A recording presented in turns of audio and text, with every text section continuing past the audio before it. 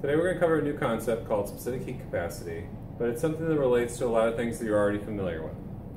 So, specific heat capacity has the following definition.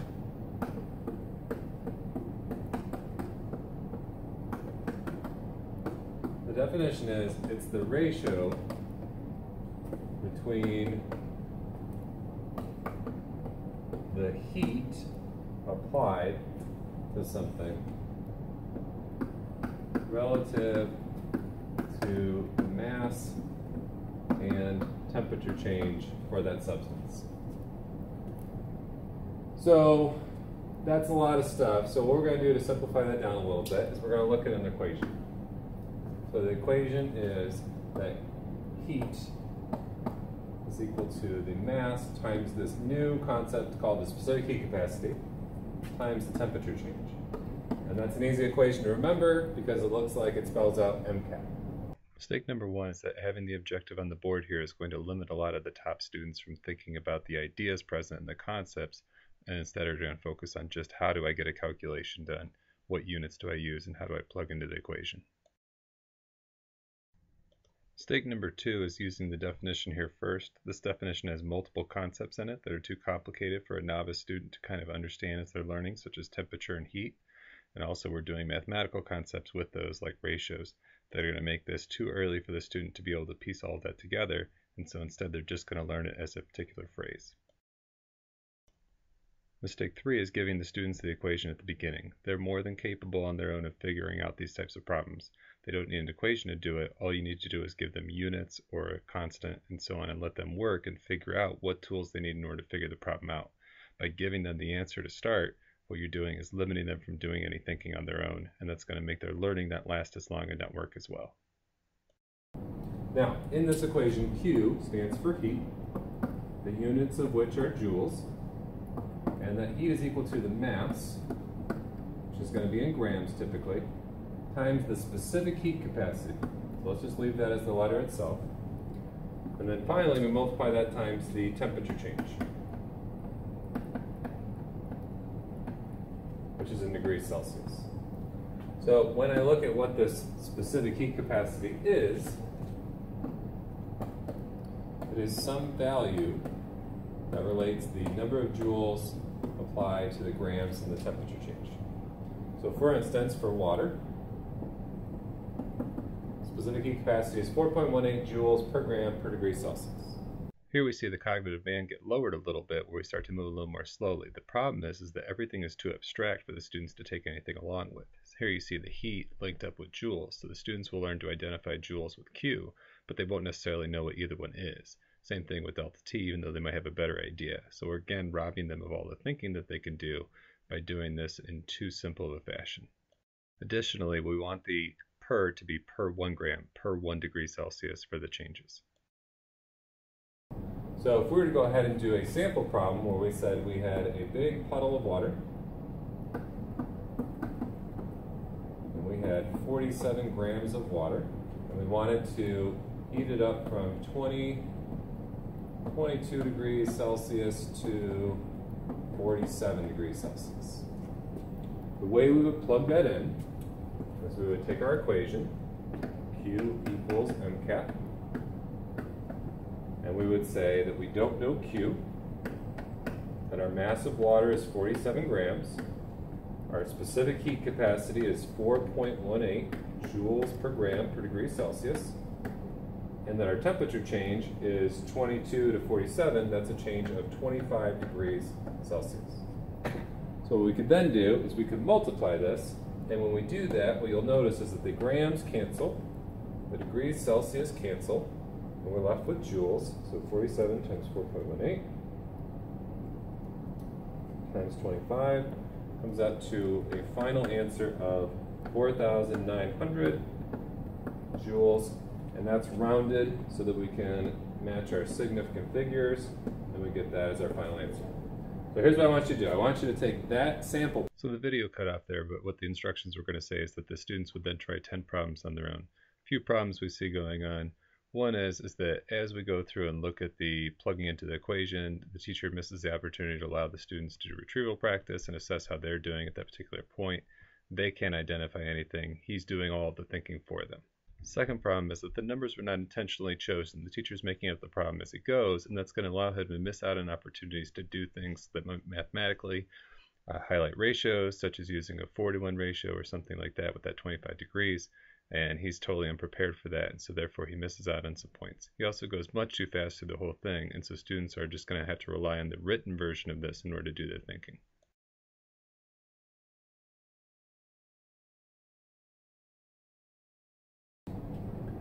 Okay, class, here's what I want you to try. So we have two different substances that are different, substance A, substance B, and we have this graph of heat versus temperature. So what I'm going to do is I'm going to plug in some heat. I'm going to add some Q, and I'm going to add the same amount of heat to both. Same amount of energy goes into block A and into block B. Masses of both blocks are the same, initial temperatures are the same. They're not going to end up at the same temperature. What I want you to do is I want you to take this and I want you to think about which block will end up at the higher temperature. First thing you should notice here is that there's a much lower cognitive demand. We're only looking at heat and temperature change and nothing else. We're also looking from two different perspectives, from a graphical perspective and an objects that would resemble something we saw in the experiment. And so that allows the students to do their own thinking for this, where they're responsible for what they're learning. It's possible the teacher could have tied in prior knowledge better, maybe that happened before, but the big idea here is that we're setting up a system where the students can create multiple pathways to this knowledge into their head, so they can have multiple pathways of retrieval and multiple pathways of learning. That's going to build a stronger connection to this piece of knowledge.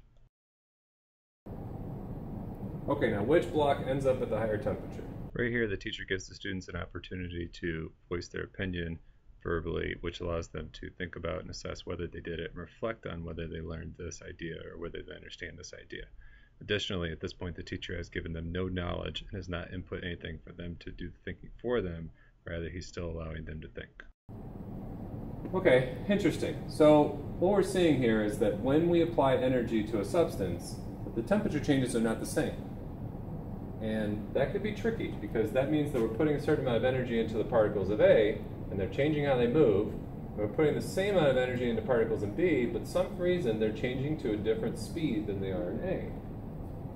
So what's interesting is we can take a couple things that we can use from that. So for instance, you may have heard of a thing called a calorie. So a calorie is the American unit for energy. And a calorie is defined as the amount of energy to heat up 1 gram of water 1 degree Celsius. So if I have a gram of water, I put in 1 calorie of energy, it'll heat up 1 degree. But no one uses that, so we're not going to use that in the chemistry class. We're going to use a thing called a joule. And there are 4.18 joules for every 1 calorie. Which means that if we were to put 4.18 joules into 1 gram of water, it would change temperature by 1 degree. And so that actually we can turn into a constant for water. That is 4.18 joules per 1 gram causes a 1 degree Celsius temperature. A big difference here between the definition the teacher is providing now than in the bad teaching is that here the definition is not to be mimicked, it's not to be reproduced, it's not just a basic knowledge. This is going to be used. So the students are going to use this definition in order to kind of organize their own thoughts. In addition to that, notice that the teacher here uses a per 1 gram and a per 1 degree Celsius, which is phenomenally helpful for the students to identify that for every concept, for every 1 gram, for every 1 degree Celsius, they require 4.18 joules to change that temperature. So let's look at some pictures of that. So if I have a gram of water here,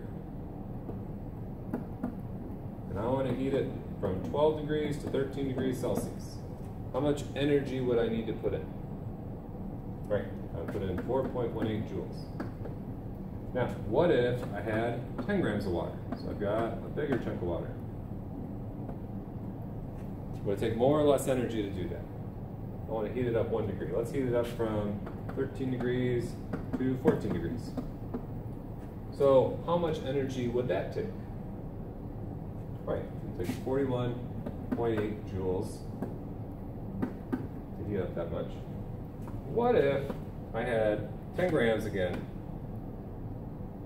But now I want to heat up 10 grams from 14 degrees to 24 degrees. I want to heat it up 10 degrees.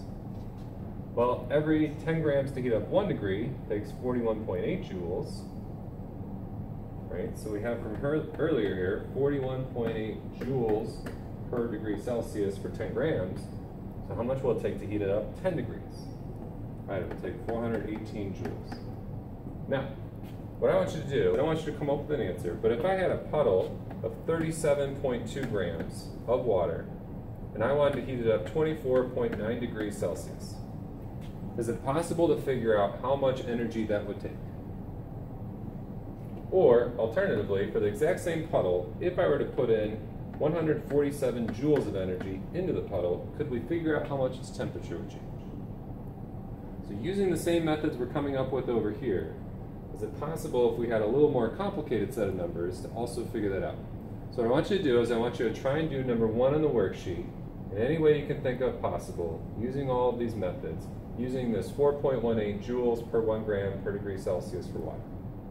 So at this point, when the teacher turns the students to do their own problem, they're now equipped with several things. They have particle level thoughts, they have 2 blocks that look like blocks they would see in the lab, they have a graph, they have a set of units that they can use, they have a constant they can use, and they have some scaling proportional reasoning done for them. What they need to do then is they need to think about what are all these tools, which ones can I use, which ones are not helpful to me, and they can then synthesize their knowledge into trying to figure out one single problem. That's something that is low enough on their cognitive demand, but still involves enough thinking that they'll be able to go through and think at a higher level, and they'll have better remembering, they'll have better understanding, and they'll also learn how to solve their own problems better and be independent thinkers better.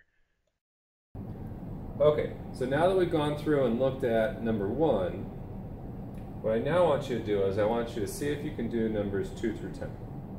Note some of the big differences here between the first set. So here, the teacher has the students do one problem. They get to do that deep thinking, but they're also in a protected environment where they're only working on one thing. Now that they have some success or some analysis of their thinking, they're now turning those to expand that thinking to try and do new challenges. What if I have a new constant? What if I have a new temperature change? What if I'm provided with a different set of variables and something else is withheld? And they can then go through and do their analysis on that, and they can do their own thinking and figure out how they need to use the tools that are given to them. So in this, the teacher has given them a set of tools and a set of models for how to do problem solving where the students can then independently figure things out. That allows the students to do the thinking for themselves, and that's going to lead to better retention and better understanding and overall better learning.